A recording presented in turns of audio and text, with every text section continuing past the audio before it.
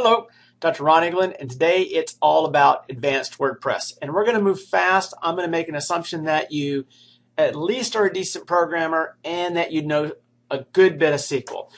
It doesn't matter if you know PHP or not, because that's the language we're going to be working in today, but it does matter that you actually understand basic programming constructs and know how to do some database work with SQL.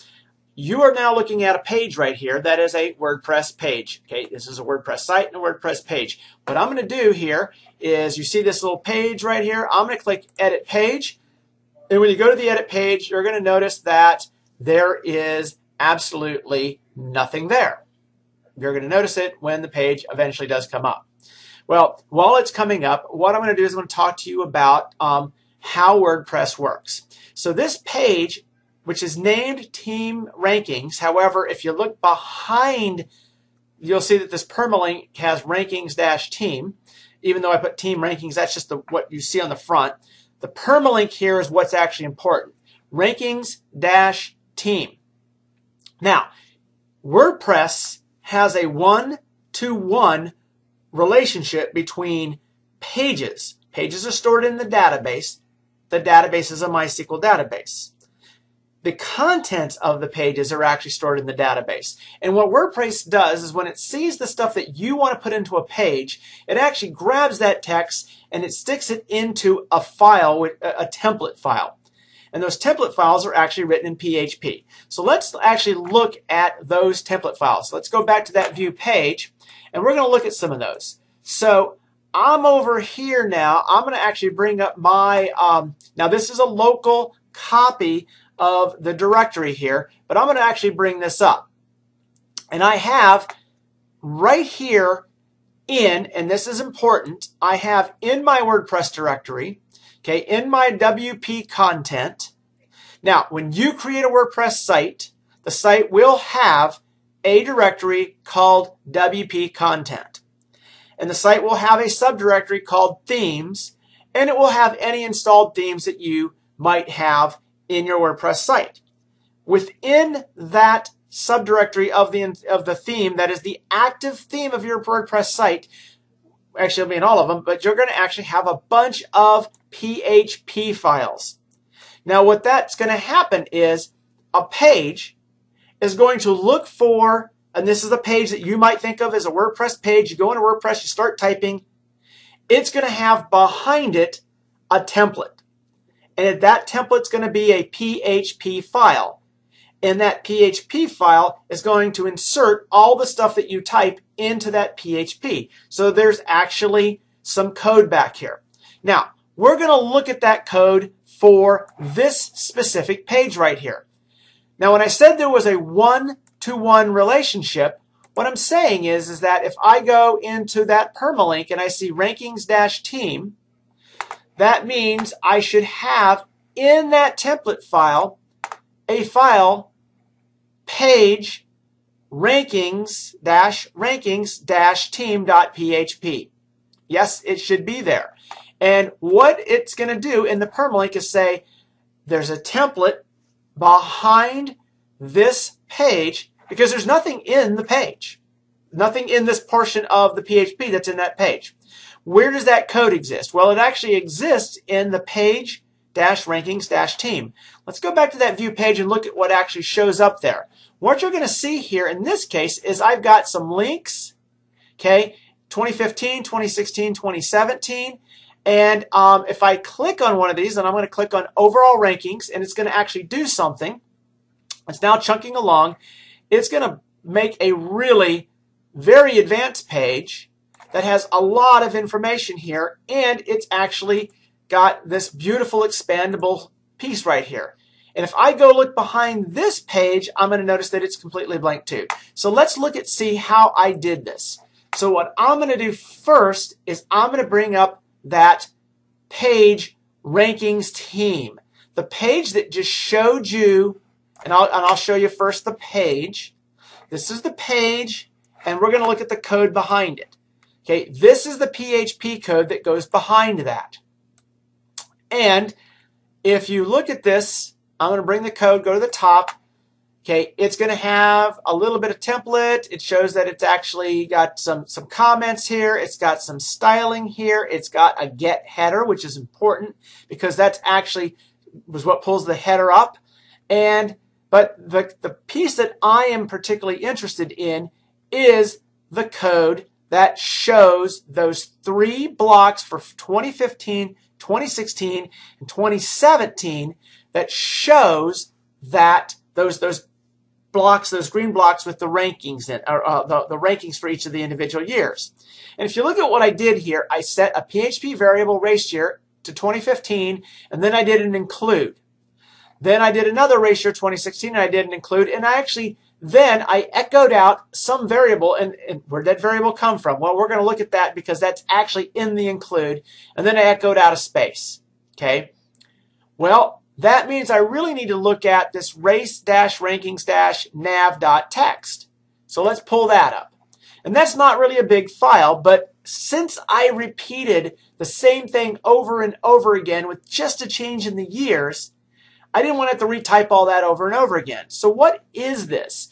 Well, it is a PHP, and all it does is it sets this variable, the rankings.nav, equal to a bunch of HTML. That's it. Okay? That's what it does. And in that HTML, I've got some standard HTML tags, div, strong, but notice that inside there I've inserted the variable race year. If you recall, that race year was actually set above that include, which means that that include will just basically pull this text here and put it in here, and then it'll echo it out. So I'm creating this rankings nav string and then echoing it to the output. That's what's going on behind the scenes, and that's just PHP. And if you want to learn how to do this in PHP, well, you need to study some PHP. But I'm getting through the basic concepts. I set the year 2015.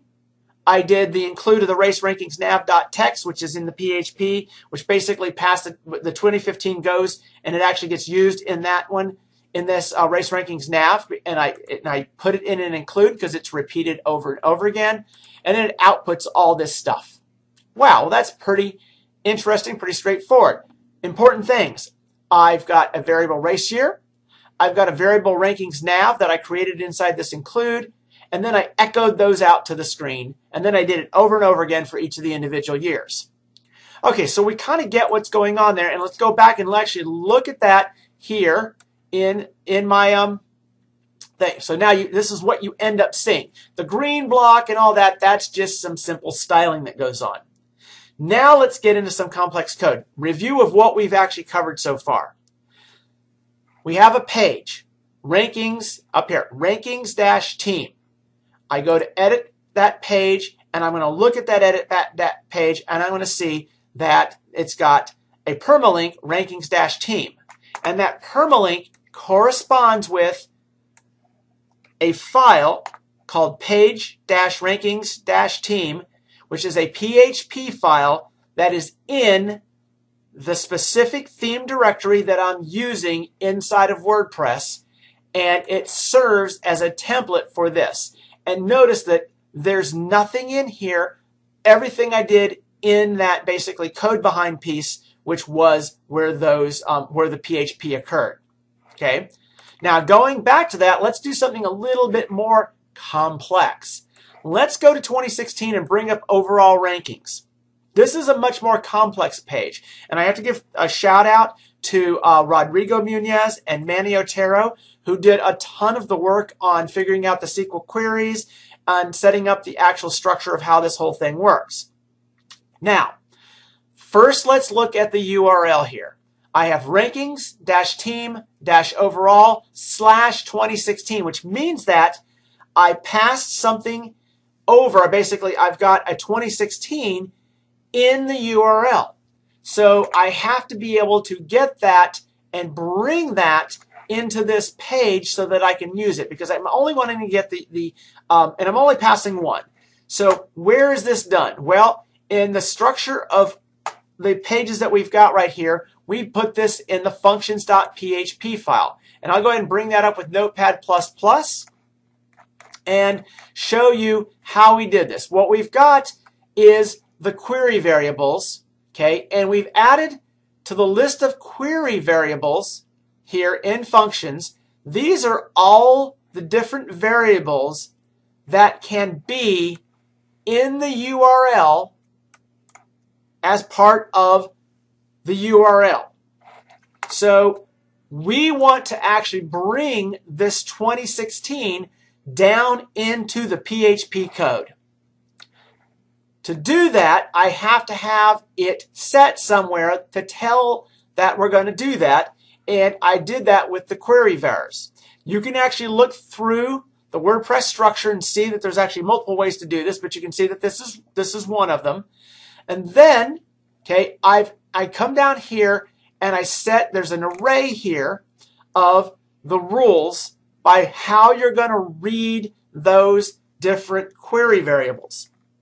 And down here at the bottom, okay, I've got rankings, -team, overall. Then I've got a small bit of an expression. So this expression basically says, how is that going to look? And it's a regular expression, and I'm not going to go over the syntax of regular expressions, but essentially what we're saying is this is the structure of where this variable is going to be. And based on that regular expression, we're now going to come over here and say the first match in that regular expression, okay, is going to be the race year, is going to be the first match in that regular expression. Now, if you have a page where you're sending more than one, well, that's also doable. You use a different regular expression, and then you have the first match and the second match, which can then be assigned to variables you will use in the PHP. Now, again, review here.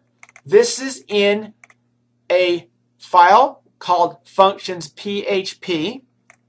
We've set up a series of query variables, which are essentially going to be variables that can be passed to the PHP file in the URL and then brought into the code of the PHP. And I don't want to go all the way down into all the other functions, but I've got these are the only ones that are really important for what we're doing.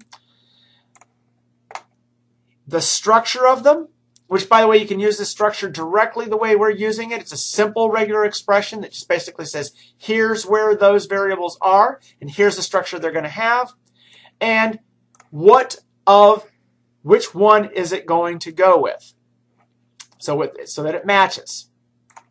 Okay, that's how that works. Pretty interesting. It's a way to get the job done.